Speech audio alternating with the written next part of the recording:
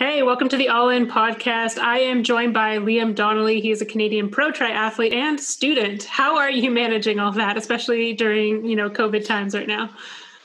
Yeah, it's definitely not easy.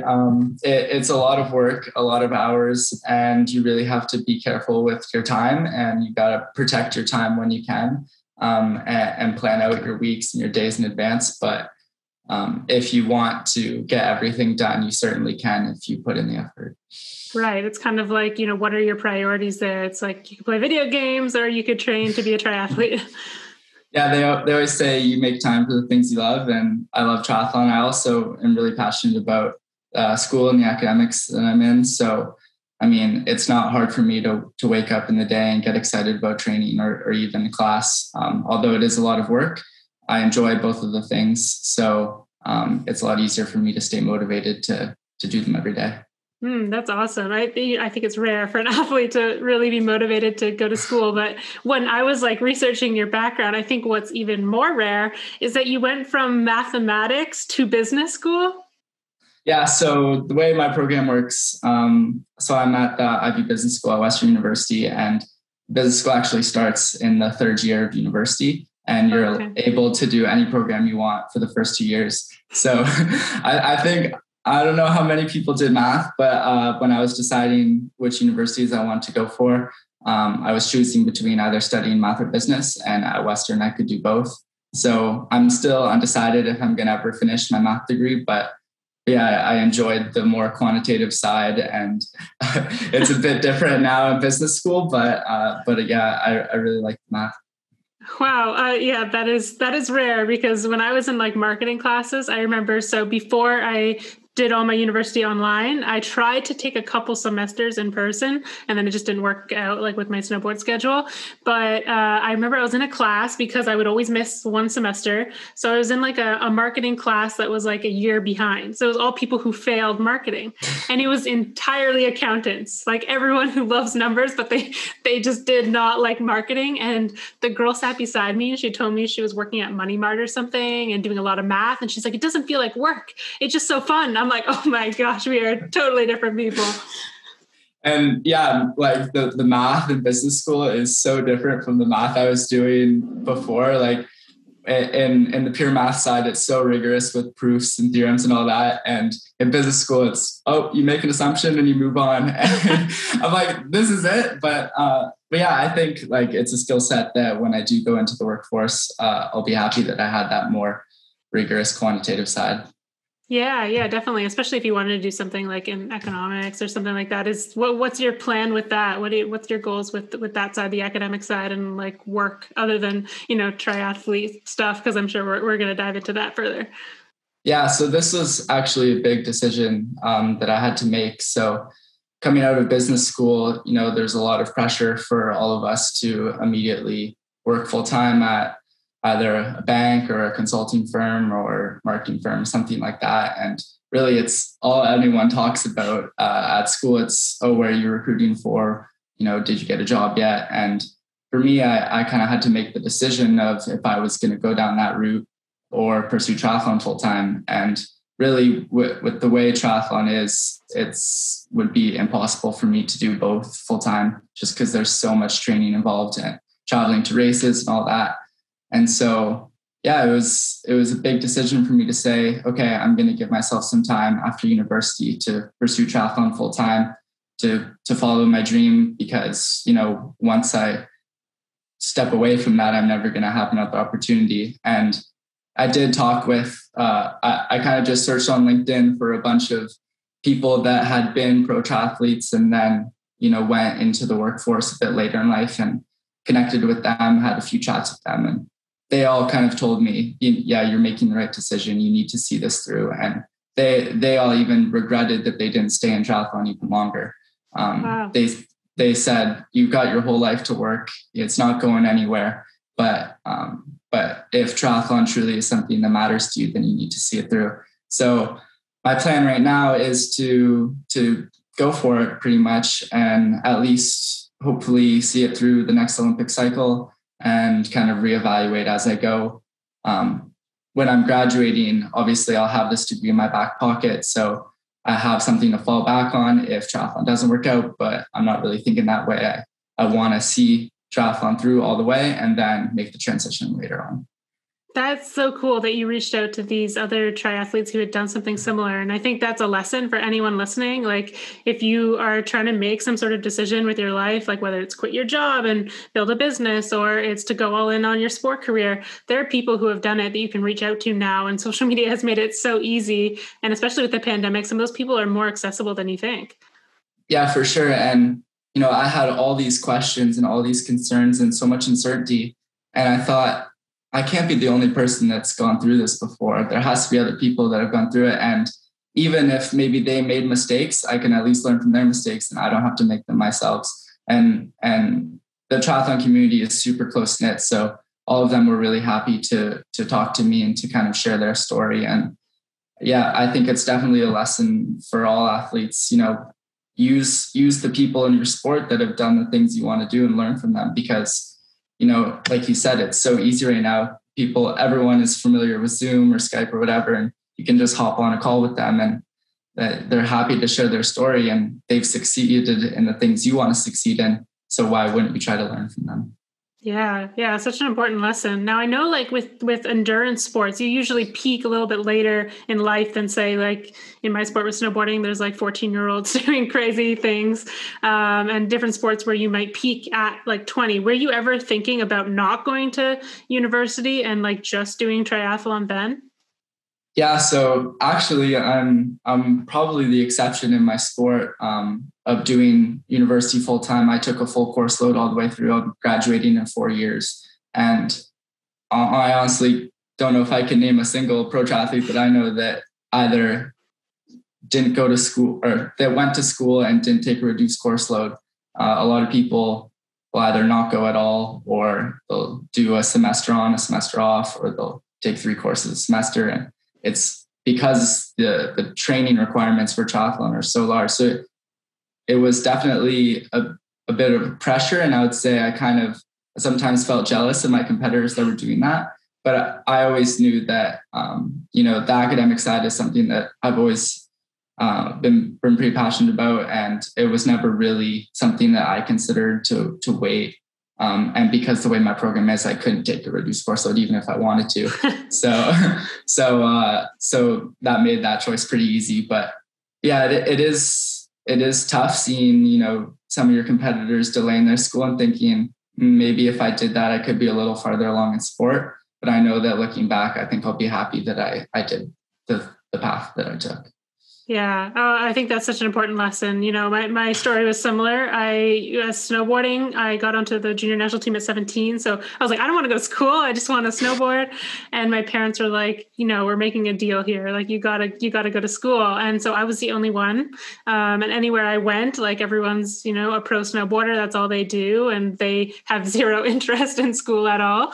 And so having to chip away, it took me 8 years, I think, to get my degree because I had to just do it. But I wasn't able to go to school just because of the travel. I think that's one of the cool things about, a sport like triathlon is you can kind of train wherever you are. Obviously in Canada, it's a little bit harder in the winter time.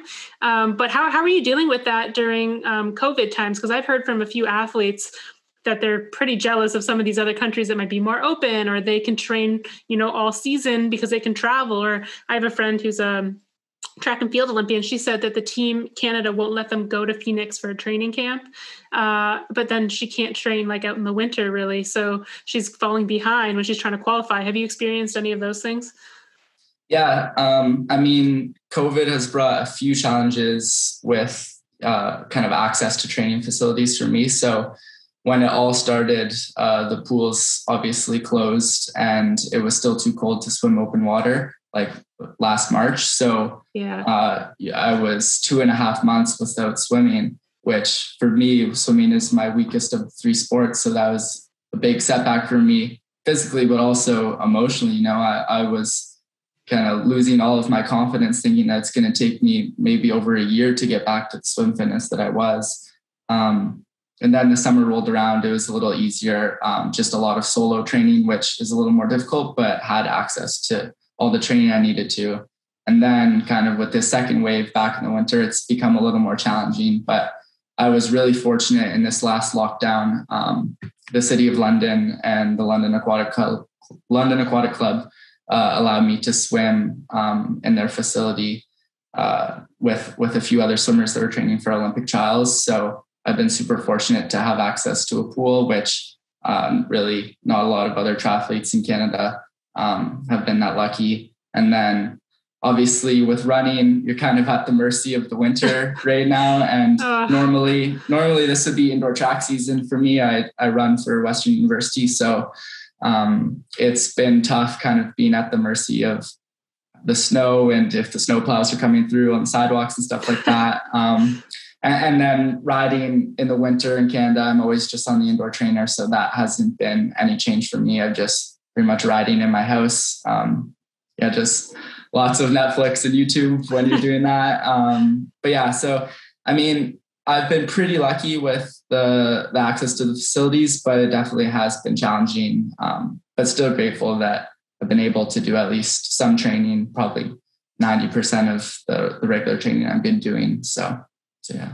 Yeah. Wow. I find like a lot of athletes that I've talked to, they've lost some motivation, especially when some of those changes happen. How have you stayed motivated? And furthering along on that question, I know endurance sports are just so mental. I've tried, I like to do short, quick type sports. And I've been trying to sit on my bike for like an hour inside. I'm like, no, I want to go outside. I can't focus. So how do you stay motivated and how do you train mentally for your sport? Yeah. So on the motivation piece, I've always been super long-term oriented with my career in sports. So I think it actually goes back to when I started. I was okay at running and riding, but I had zero swim background. And because of that, felt like I was always playing catch up. And it was kind of, okay, I'm improving, but I know I'm not where I'm going to be in the future yet. And kind of that hope that, I was going to be better next year and better the next year kind of has shaped the way I think about my career now. And even as a 21-year-old, I'm really thinking about 4 years down the line, 8 years down the line when I'm going to be at my peak. And, this is just kind of where I am in my career now, but it's not the only thing that matters. So I think having that long-term focus has really helped with my motivation training. I only did one race in 2020, and a lot of people, racing is the only thing that gets them through the training sessions. And for me, it was like, well, I know I'm going to be racing in 4 years. So, I mean, I'm going to be putting in this work regardless. And so really it didn't affect me as much as maybe some other people who are either at the end of their career or really aren't as long-term focused. Yeah. So yeah, I think that has helped me a lot because, I really haven't felt like if I don't race, I'm quitting the sport or something like that, because I enjoy the training and I know that it's going to pay off, even if not in 2020 or 2021, it will at some point down the line. Yeah, that's so important. I think it's easy to get caught up as a young athlete or a young entrepreneur. Like, I want things to work now. I want to be the best now, but having that long-term vision and just being like, this is where I'm at. I'm focusing on the process. How do I get better every day so that 4-8 years down the line, I'm going to catch those people who didn't go to school or whatever it is. I think is just, so important. Was there a switch where that happened, or have you always had that like all your life, just that long-term focus? I think I've always had it in some parts. And I think that once I got a little bit of a taste of success in like some races that I was doing, it actually kind of reaffirmed that, because I would, for example, the first time I ever won provincials, it wasn't like, oh my gosh, I'm provincial champion. It's like, wow, maybe now I can compete at nationals. Then once you do well at nationals, it's like, okay, maybe I can make the world championship team. And so in my career, I've always been kind of seeing every result as like a jumping point to the next one. And so I wouldn't say it was a switch. It kind of just reaffirmed that this is kind of how I'm hardwired as an athlete. And maybe that means I won't ever be truly satisfied until I'm at the highest level and there's nowhere else to go. But yeah, I think that it's helped me in the sense that I've never become complacent with my results. And yeah. Yeah, always striving for that next level. How have you found that transition from the next level? Because I know in my experience, like you go from winning provincials or winning some of these events, and then all of a sudden you go to just fighting for like a top 50, a top 30 in these other events. How has that transition been mentally?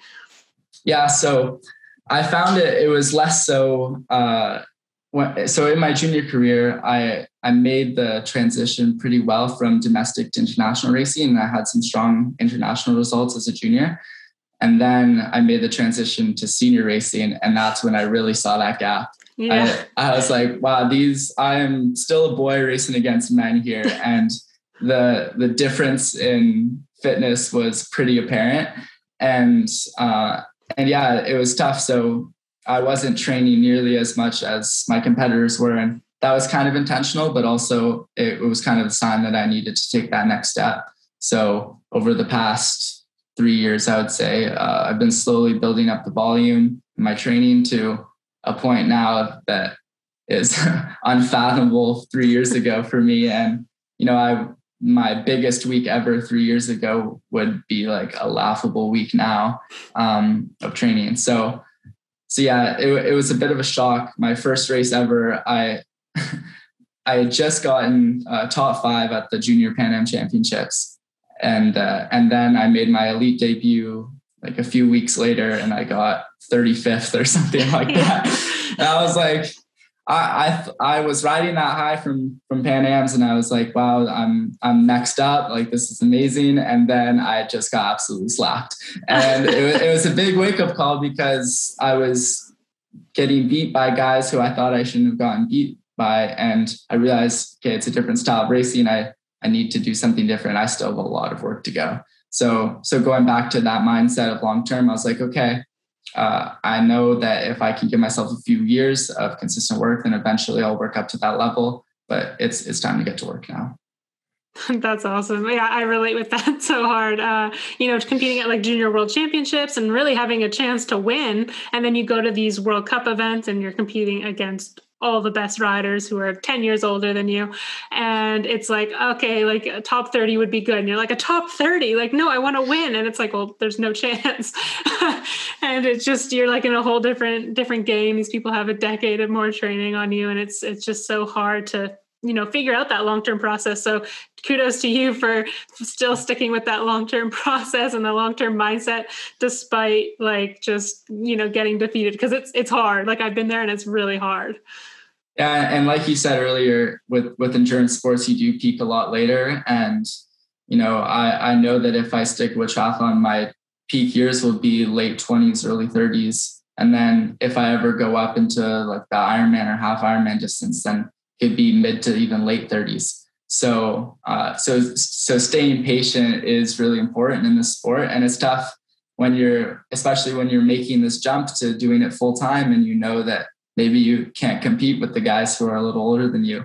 But yeah, I think just trusting that process and knowing that if you stay consistent in your training, then eventually you'll keep leveling up to where you need to be.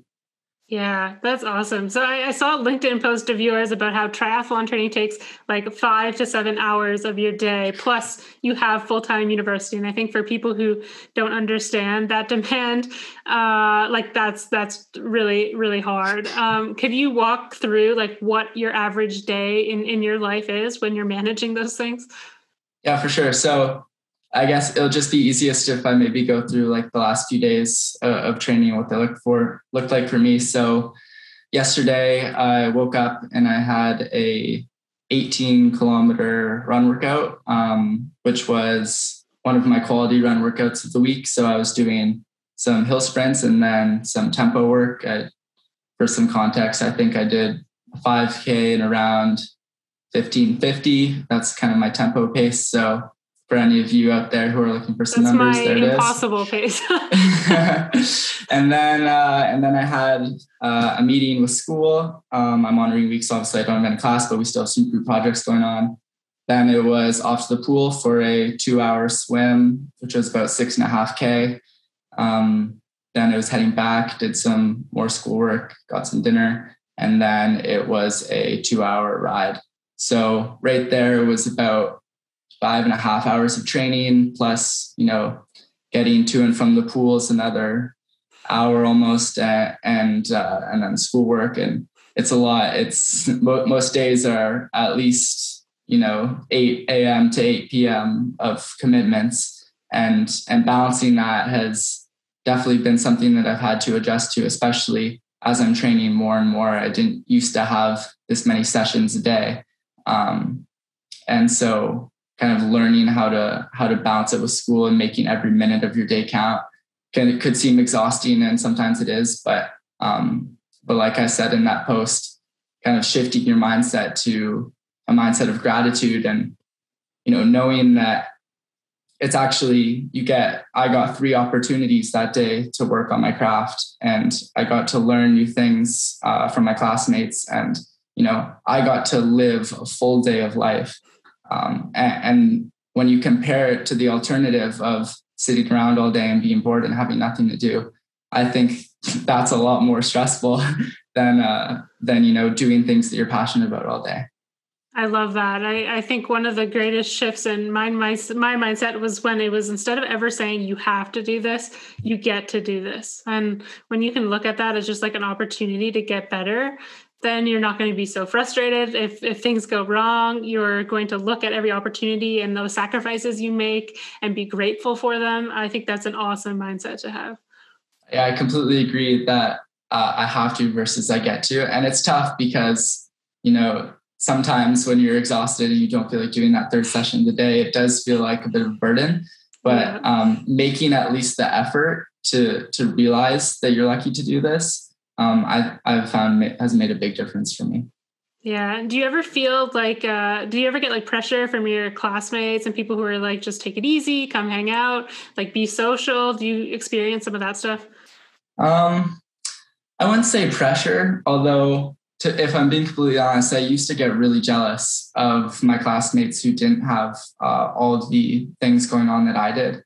And, last year when we were in in-person class, I would have class at 8 a.m. every day, and I'd normally swim for 2 hours before that class. So I was up at, 5:30 in the morning, getting into a cold pool, swimming for 2 hours, and then going to class. And then you get to class and you see your classmates saying, "Oh, I'm so tired. I'm so stressed." And I used to get angry. I used to be like, "What? You don't understand. You can't relate." And then I realized when they would ask me about like my day and my training, and they would say, "Wow, that's so cool that you get to do that." I'm like, I'm not the one that should be jealous here. I'm the one getting up every morning and chasing my dreams.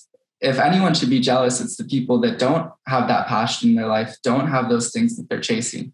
And so realizing that it wasn't a disadvantage, it was actually a privilege, has been like really key for me and like my mental health and staying grounded and not getting overwhelmed.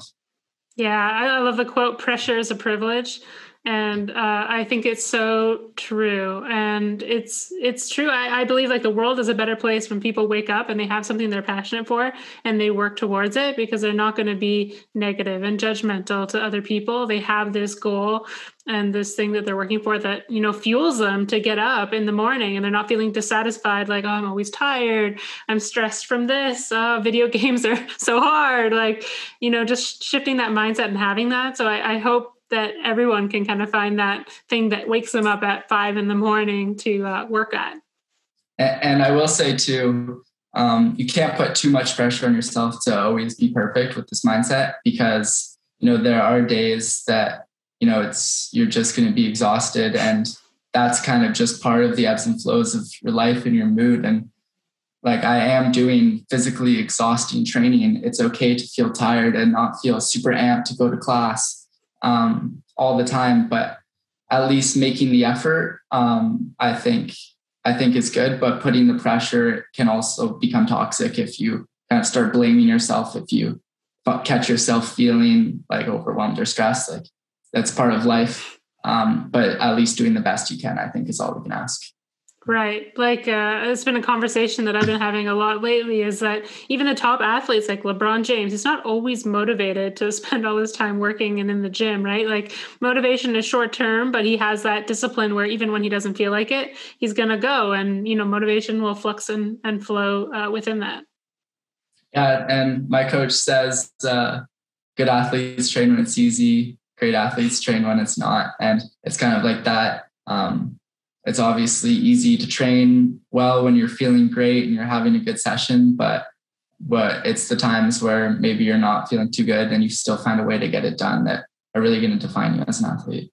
Yeah, for sure. And, that's the way that you can get ahead on your competition, because if all your competition, you have to take into consideration, they're probably all training really great on their good days, but it's like, how do you treat your bad days? And if they're treating their bad days in a different way than you are, like that's a great leg up that you can have. Yeah, exactly. So do you do, like, I've always been curious about this with endurance athletes, how much strength training do you do and how do you work that in? Yeah, so this is actually a big topic of debate within even the triathlon community. Different coaches have different philosophies. That's what I've seen, yeah. Different athletes prefer different things. And I'm definitely on the end of do not like strength training and do not do much of it. We are opposites. I stay away from endurance training. I guess my mindset, and my coach shares a lot of this as well, is that we are already training to the limits that our body can handle. We are doing as much training as we can without getting injured or sick or burnt out. Yeah. And we are really at risk if we do too much pure gym work, especially because I don't have a background in it. My technique is definitely not perfect. So what we do instead of traditional gym and strength work is we do a lot more functional and mobility movements. So pretty much all of my strength training is either body weight or with like resistance cords and bands. And I don't lift any weights. And pretty much the goal is not to get strong. It's just to become more resilient and stay healthy and prevent injuries. So I know some coaches and some athletes in endurance sport do lift, and they have a place for that in their program. In our program, it doesn't really make sense for us to do that. So it's more just preventative movements and stuff like that. Yeah, that makes sense. And I see videos of like runners doing power cleans and I'm like, oh, no, please don't. And it's so funny. And it always blows my mind because I'm like, well, I know, like, we had strength and conditioning coaches that we work with. So I'm like, they would have been taught, how to do this, but I haven't realized that, especially probably in the younger ages, they never had to do any of that. So they haven't built up like all the proper mechanics to actually do it. And because it's not such a staple in their programming versus for me, like Olympic lifting was a huge part of my program. So I had to work on like the actual form and the mobility with the elbows and everything. So I will have more respect when I watch the videos, because sometimes I'm like, what is happening? Who are their coaches? Can I talk to them? And there's actually also another piece to this with triathlon is that there is no like ideal body type, I would say, in triathlon. And you look at the individual sports, man, you can look at 3 different people and you can tell which one is a swimmer, which one is a cyclist, and which one is a runner. They all have very distinct bodies and very different bodies. And so maybe doing some strength work would help your swimming, but it might actually have a negative effect on your running. And with cycling, power to weight ratio, like watts per kilogram, is the big measurement of fitness. And so any muscle that you're putting on for swimming is also having a detriment to your cycling and maybe your running. So finding that balance is a whole nother part of triathlon that I think gym and strength work kind of complicates as well. Yeah, right. Because for those individual sports, they might do some lifting, but you kind of get a little bit of crossover and you have to take some sacrifices from each of those to make sure that you're good at all of those. Exactly. Yeah. So how do you split up your training between each? Like, what's the percentage that goes to running, swimming, and biking? Yeah. So we set up our training program on a weekly basis. So kind of we cycle through on a 7-day schedule. So every week kind of has the same structure. So in an individual sport basis, I'm swimming around 20 to 25K a week.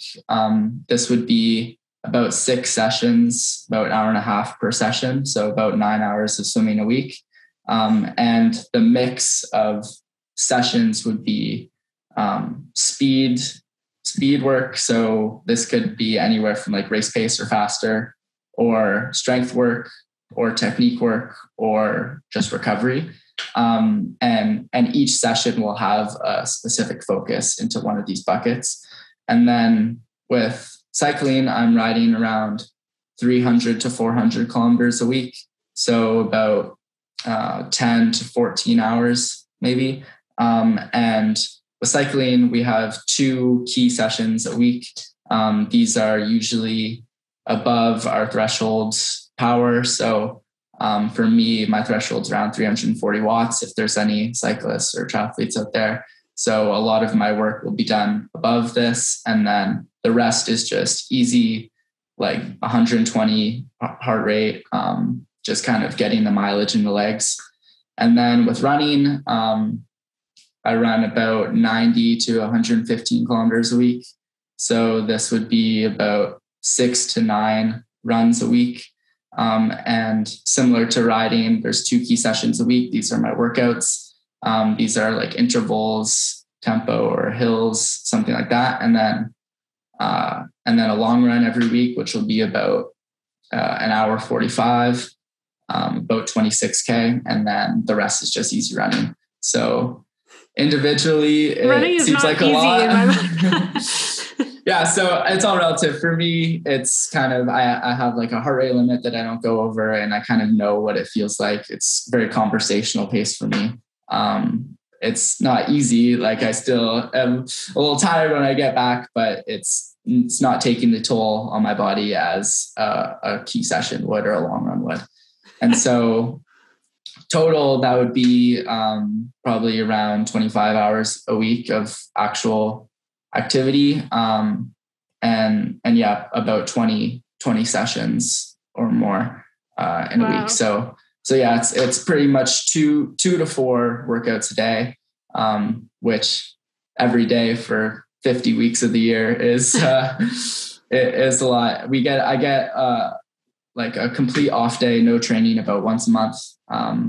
And yeah, so that's what it takes. Triathlon, the way triathlon is heading, people are so fast now, and you need to almost be world-class in swimming, biking, and running. Gone are the days where you can be a good swimmer and win a triathlon, or be a good runner but not be able to swim. You need to be very proficient in all 3 sports, and our training has to reflect that. Wow. So how do you recover, like daily between sessions as well as just like weekly? Are there any tools you use, ice baths, breath work, things like that? Yeah. So I guess in the training, we have like some days that are easier than others. And the easy days are still around like 4 hours of training, but there's no like hard intervals or anything like that. Like it's all aerobic work. So that lets the body recover a bit. So for example, on Mondays and Thursdays, I don't have any like hard activity at all. All the training that I do is just easy.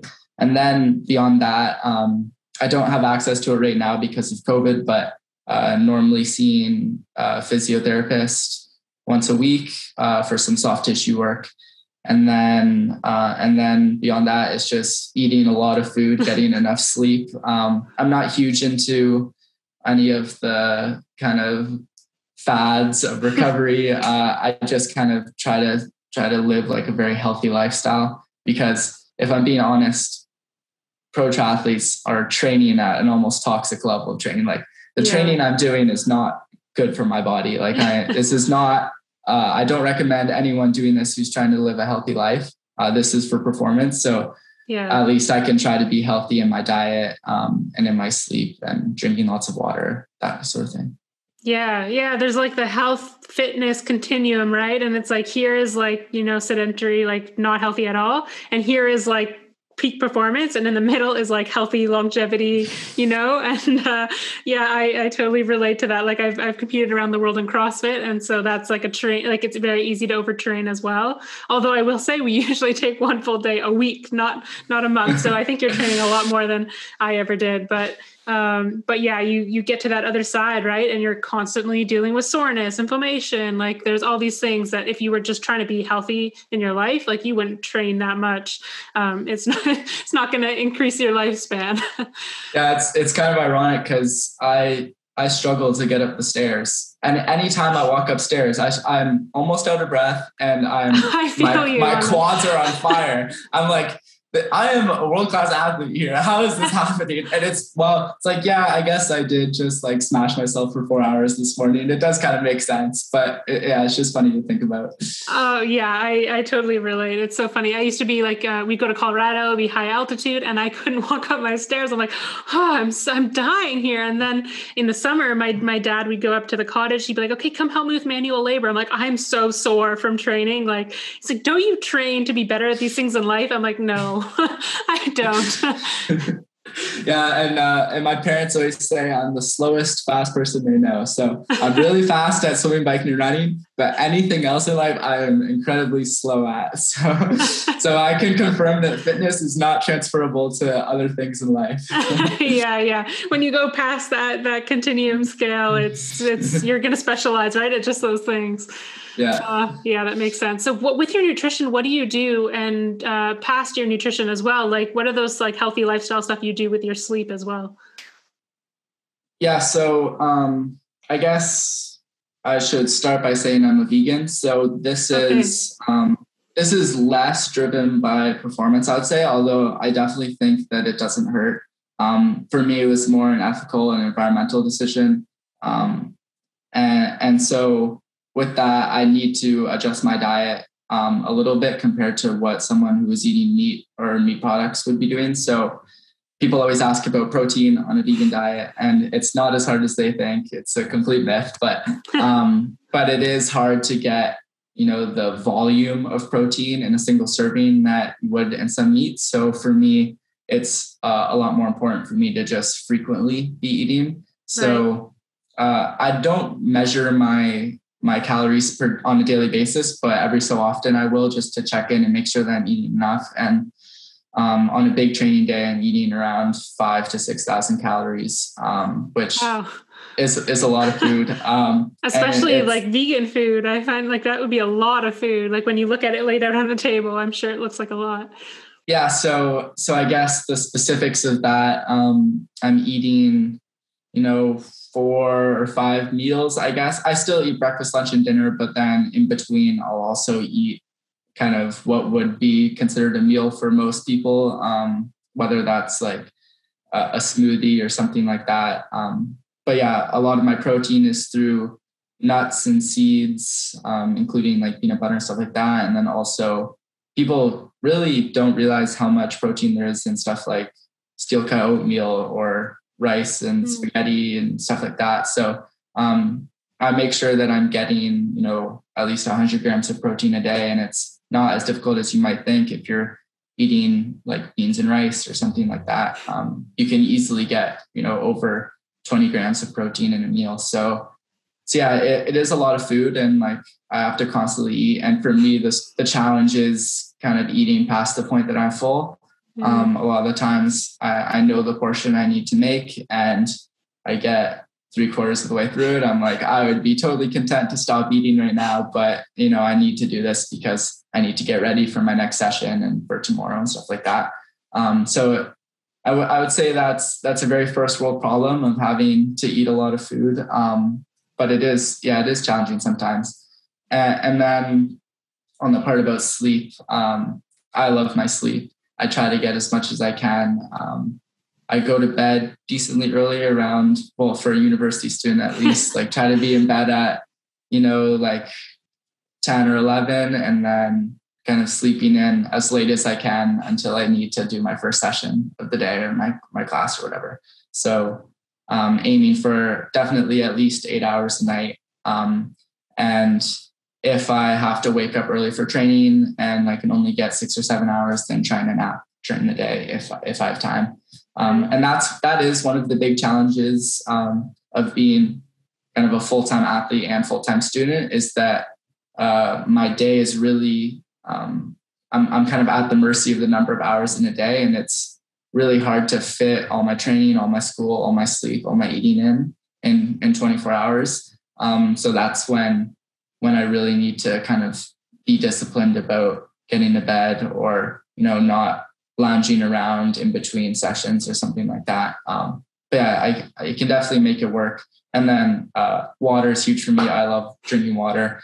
I drink as much as I can. And when I look back at kind of bad training sessions and stuff like that, there's a huge correlation between where I've been dehydrated and when I've had a bad session. So really important for me to stay on top of that, because, I'm sweating for 6 hours a day. So yeah, right. Do you use any like wearables to track your data and recovery or anything like that?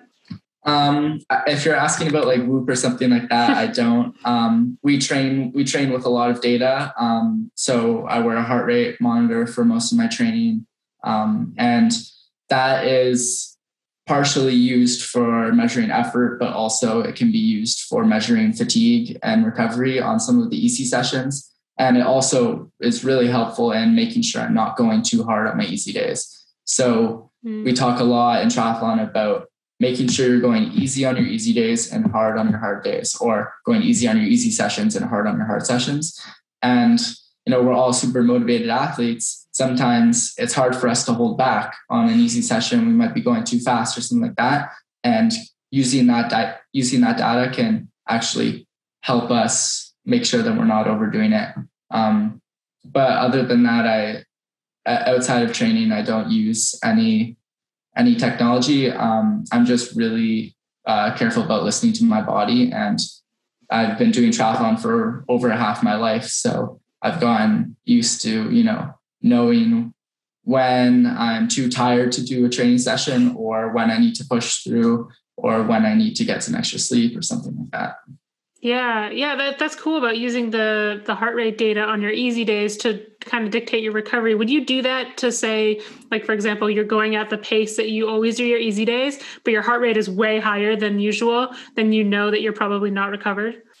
Yeah, so we actually have a certain heart rate protocol that we use on the bike. So we have a standardized warm up, and we measure the heart rate at 2 different points, and we have a huge spreadsheet that we're tracking that in.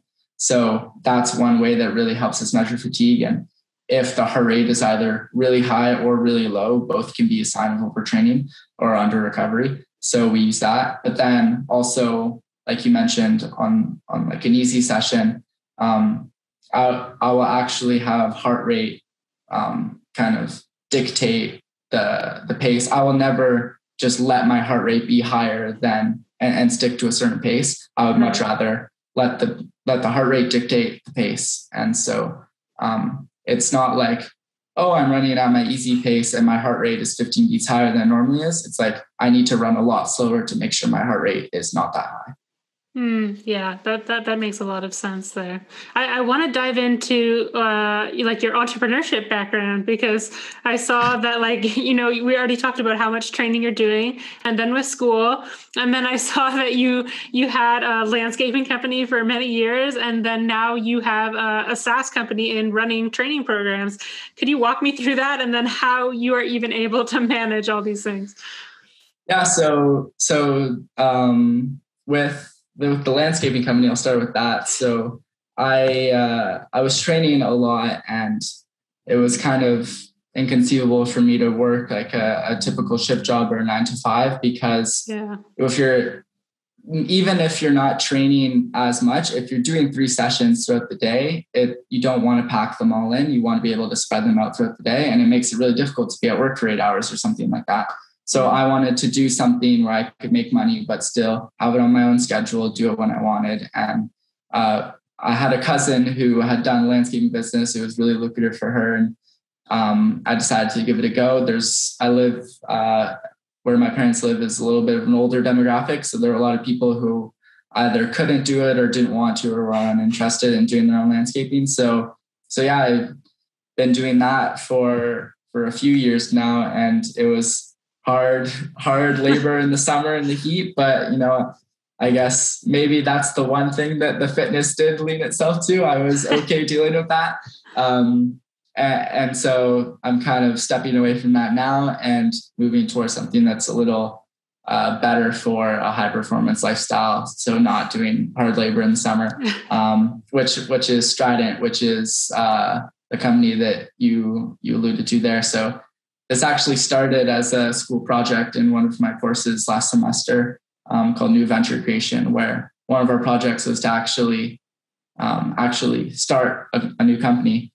And we had like 2 months to make as much net income as possible. And afterwards, we had already done all the work, and I decided that I would just pursue it. I would just continue on after the course was done. So basically, the thought process is that with running or triathlon, for people who are just getting into the sport, it can be really overwhelming. They don't know how to train. And pretty much their two options are either to get a free online training program, which is not customized at all and is pretty much just from a magazine or something like that. Yeah. Or they could hire a coach, which is great and is preferred, but can be pretty expensive, especially for a beginner who is not ready to put that much investment into their sport. So what I did is I created a massive catalog of training programs that could kind of act as customizable, but were already pre-made. So there are a bunch of different inputs, and you kind of choose the one that lines up with your needs. So different durations, different race distances, different skill levels, different frequencies, and all that. You kind of just search the catalog for the one that works exactly for what you're looking for. And so, yeah, I'm excited to see where that goes. I'm still in the early stages of it.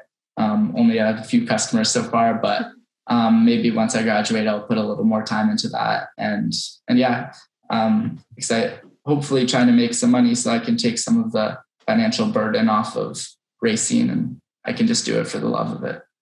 Yeah, that's so awesome. I'm a big fan of athletes becoming entrepreneurs, and I did similar stuff, trying to make the financial side work of pursuing sport, especially at the national level. So I hope that goes awesome. I think that's really cool and a really cool business, and a way to even just, make some passive income that doesn't require too much of your time, so you can still focus on training.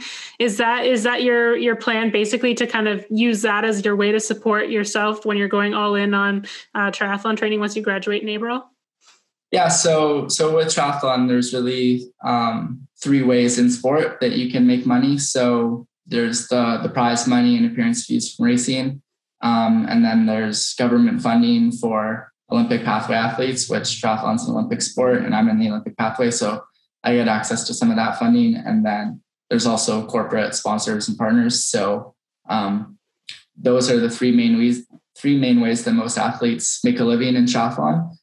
So realizing that, especially in a COVID year, you're really not making a lot of money from racing, and and sponsorships are dwindling, I'll say. Yeah. I kind of wanted to make sure that if I was going to make this move to go all in on triathlon, I needed some sort of stability, and especially seeing, some of my classmates who are just recruiting for some of these business firms making, 6 figures straight out of university. It's like, okay, it kind of motivates me to get it in gear and try to make something work for me. So.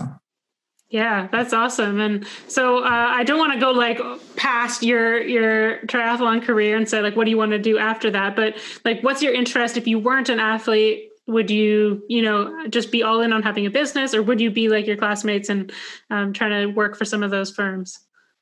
Yeah, I haven't put probably as much thought into this as some of my classmates because I didn't have to, but I think what I'm really interested in is kind of because of my background in both business and math, I'm really interested in the intersection between entrepreneurship and some sort of data or data analytics. Mm-hmm. So not everyone in business school wants to be an entrepreneur, but I think that I would be the happiest if I was creating something myself. I'm also really interested in strategy and operations. So maybe some form of consulting in that, or I really don't know yet. I think I'll kind of wait to see how some of my ventures go, and maybe make a decision on that. But I think eventually I'll be happiest if I'm running my own thing. That's awesome. I love it. I have a couple questions I always like to ask at the end. The first one is, what is one habit that you do every day, if you could only pick one, that is the biggest game changer in your life? Oof. I would say this is a cop-out answer for triathlete, but I would say going for a run is something that is really scary for a lot of people, but I think it's almost meditative for me, especially if you go in the morning. Just being out there with your thoughts and having, just some quiet time to yourself, especially right now we're plugged in all the time with school being online and social media responsibilities as an athlete and all that. I know that every day I'll have at least, an hour to myself on the trails. And I know that, the physical aspect of that can be intimidating for a lot of non-runners, but go as slow as you need to go and just enjoy that time with yourself and your thoughts. I like that. Do you do any meditation, or that is kind of your meditation? Yeah, I think eventually I would love to, and I probably could make the time for it if I really wanted to. But right now I'd rather get the extra 30 minutes of sleep in the morning. Yeah. But like I said, we spend a lot of time training, and when you're in the pool, just looking at the bottom of the pool, it is, you do sometimes kind of get into this trance and you get lost in your own thoughts. And that's enough for me right now. I do all my best thinking when I'm training. So yeah. I think that's a cool part about endurance sports. I was doing a lot of swimming in the fall when the gyms were closed, but pools were open. I think it was in the fall. And I found the same thing, like an hour in the pool. And especially then, sometimes I'd be the only person at the pool. For some reason, people weren't going. And yeah, you could just be with your thoughts. There's no music plugged in. There's nothing. And so I think that's cool, because some sports, it's definitely not meditative. It's very intense, right? Like you're playing football or something like that. But, in your sport, you kind of are in that trance state or that flow state for a long time. Yeah. And that's been one of the benefits, I guess, of COVID is I normally train with a team year round, and having pretty much going to all solo training. I definitely kind of wandered to a lot of introspective thoughts, and I learned a lot about myself and kind of what I believe on certain things. And yeah, I think that everyone could benefit from a little more of alone time. And I really do think that like endurance sport can be, transformative for some people if they have the right mindset. Yeah, that's awesome. Okay. Last for me, running though, it's hard for me to get into that state with running. I'm good. My heart rate is like, I'll be walking and I'm like, it's too high. I have to stop. Well, there we go. Go for a walk then. That's just as good. That's true. I do that. Having a dog makes it pretty easy for the daily walks. All right. So this last question has evolved. So anyone who is listening to the podcast, you'll see that I've been trying to change this question up over the past few weeks. And I think hopefully I've landed on the right way to ask it. I used to ask people if they're looking back from their deathbed, what would they want their legacy to be? And then I got challenged by a guest on that. And so now I'm changing it to, you're looking back on your life. Let's say you're 150. We have Elon Musk brain link, whatever. And you're looking back, and what impact did you want to have made? For me, I think that really when I think about what I want my purpose in life to be, it's really simple. I want to be happy, and I want to make everyone else around me happy. And the triathlon community has given me a lot in terms of support. A lot of older athletes have been there for me, and I want to do my best to pay that forward to the younger generation, and learning the lessons that I've learned the hard way. I think that a lot of people can learn slightly easier way, and bringing, the positive energy that I can bring and kind of spreading that to the people I'm training with and the people in the community. I think that I don't necessarily want my impact to be with just my results or my sports resume. I think that if that's all the impact I've had, then I've probably failed as a person inside my sports community. So I think it's just about kind of being there for the next generation and bringing positivity wherever I go. I love that. That's awesome. Well, thank you so much for being on. Where can people find you so they can follow your journey? Yeah, so probably the easiest way would be on Instagram at Liam Donnelly 23. I've just started a TikTok for the past 2 months, and people love seeing videos of my training. So that's Liam Donnelly Try. And then, yeah, if you want to connect with me like more professionally, I'm a good business student, so I'm on LinkedIn at Liam Donnelly, and yeah, those would be probably the three main ones. Awesome. Well, appreciate you coming on, especially in the midst of all the training that you do, to take this hour and share some of your training and your mindset with us. So thank you so much. Oh, my pleasure. Thanks for having me, Natalie.